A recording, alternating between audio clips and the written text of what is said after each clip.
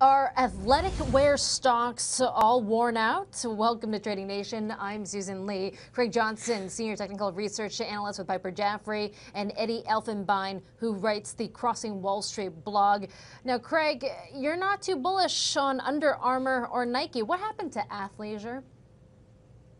Well, this is a group that's been struggling for a while. In fact, both of these stocks look like they've been put in the penalty box for a while. Under Armour looks like it's got a 10-minute major, and Nike looks like it's a 2-minute minor penalty at this point in time.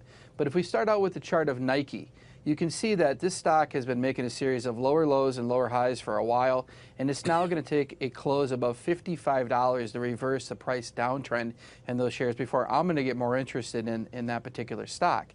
The stock of Under Armour is a little more challenging. We've seen a very big gap down. They've missed a quarter, and the stock looks like it may be due for a bit of a relief rally. But again, you're still trying to trade a stock that's in a pretty well-defined downtrend. I see the best ultimate support on this stock at about $16. Look for the stock to go higher first, but ultimately retest at $16, and that's where I'd get more interested at trying to take a long position in that stock. Yeah, well, Eddie, I thought these stocks could do no wrong just in the past 12 months before the recent earnings.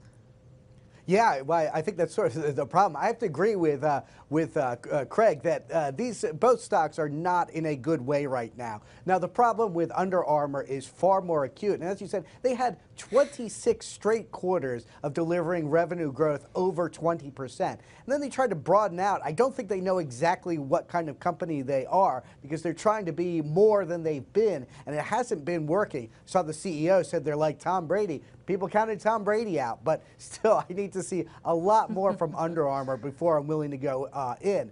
Nike, it's an interesting situation because it's just more of a downshifting of growth. Again, you saw this constantly. You could always rely on Nike to deliver solid earnings growth, solid revenue growth, but it's just not a company with a 30 PE anymore. They're shifting down to, you know, growth rate of the high single digits around that area. So I think it's we're going to see more a downtrend in that stock. Right. But unlike Under Armour, I think Nike will be a buy again. Okay, but what about the import taxes that are being threatened under the Trump administration, or the border adjustment tax, whatever you want to call it? Doesn't that impact retailers like Nike, like Under Armour?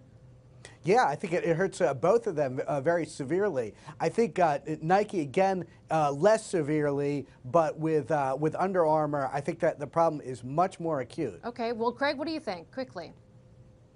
Well, I think from my perspective, if we see some of these border tax and even repatriation of some dollars, you got a mixed set of headwinds there. But ultimately, at the end of the day, I do think that Nike, on a repatriation of dollars, will see a meaningful leg higher because they do have quite a bit of dollars offshore. Okay, Craig and Eddie, thank you again, and thank you so much for joining us on Trading Nation. I'm Susan Lee.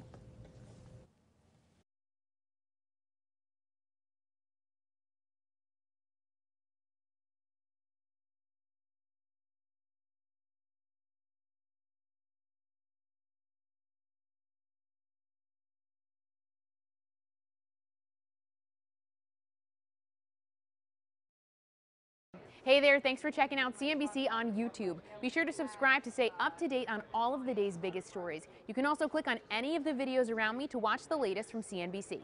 Thanks for watching.